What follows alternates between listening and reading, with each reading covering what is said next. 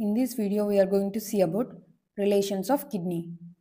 Anterior relations, right kidney, right suprarenal gland, right lobe of liver, second part of duodenum, hepatic or right colic flexure, jejunum, right suprarenal gland, right lobe of liver, second part of duodenum, hepatic or right colic flexure, jejunum, left kidney, left suprarenal gland, spleen, stomach, pancreas, splenic vessels, splenic or left colic flexure, jejunum, left suprarenal gland, stomach, spleen, pancreas, splenic or left colic flexure, jejunum.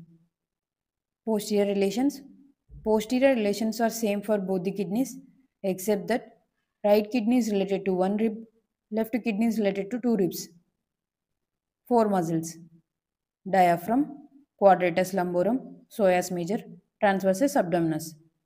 Diaphragm, psoas major, quadratus lumborum, transversus abdominis. Three nerves: subcostal nerve, iliohypogastric, ilioinguinal nerve. Subcostal nerve, iliohypogastric, ilioinguinal nerve. Subcostal nerve is accompanied by subcostal vessels. Subcostal nerve accompanied by subcostal vessels.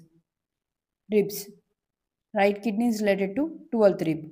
Left kidney is related to 11th, 12th ribs.